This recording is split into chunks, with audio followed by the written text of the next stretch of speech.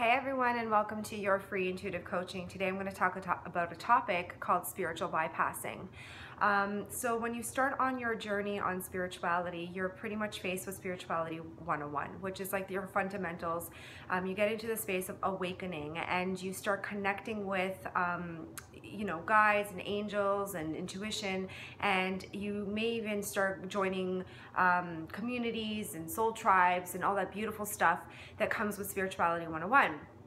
But what ends up happening is sometimes individuals use spirituality as a coping mechanism to continue avoiding their pain.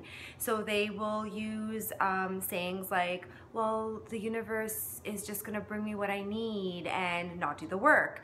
Oh, it's okay if you send this person blessings, and the universe is going to bring you back blessings in return. And that's not necessarily how it works. The universe is responding to your personal vibration all the time. So if you're in a state of avoidance, you're going to keep attracting negative experiences in your path, and you won't necessarily understand why. And then what you're going to do is you're going to start blaming other individuals or thinking that they're super negative and that you need to get rid of them and out of your path.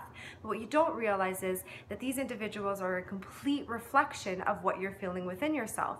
That's why it's so imperative to get into facing the shadow aspects of your own inner being, because through those aspects you will figure out who you truly are and you will gain back your personal power.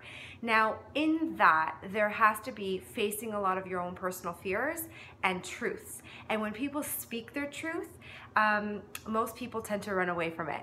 So if someone comes at you with their truth or their vulnerability, individuals who are in spiritual bypassing will feel like it's extremely uncomfortable, or like they don't really know how to help that person or validate that personal experience. They may throw something like, oh, just go meditate, or just cut that person out of your life completely. And what we have to get to terms with is that when you are on a spiritual journey or on a spiritual path, it's amazing that you're starting off with your spirituality 101 and you're building your foundation and you're getting into the space of doing more things that, make you feel better. It's imperative to get into the perspective of joy, but it's also imperative to really look within yourself and figure out what your negative emotions are, because these negative emotions are not negative. They actually are trauma that you've been through that need your personal attention, and they need you to show up for them. They cannot get you into the space of your joy, your peace, and your calm if you're not giving it the attention that it needs. So spiritual bypass is about avoidance. And I want you to ask yourself this question right now. If you're on a spiritual journey or on a spiritual path, are you avoiding your issues? Are you using other spiritual modalities to keep you in that codependency?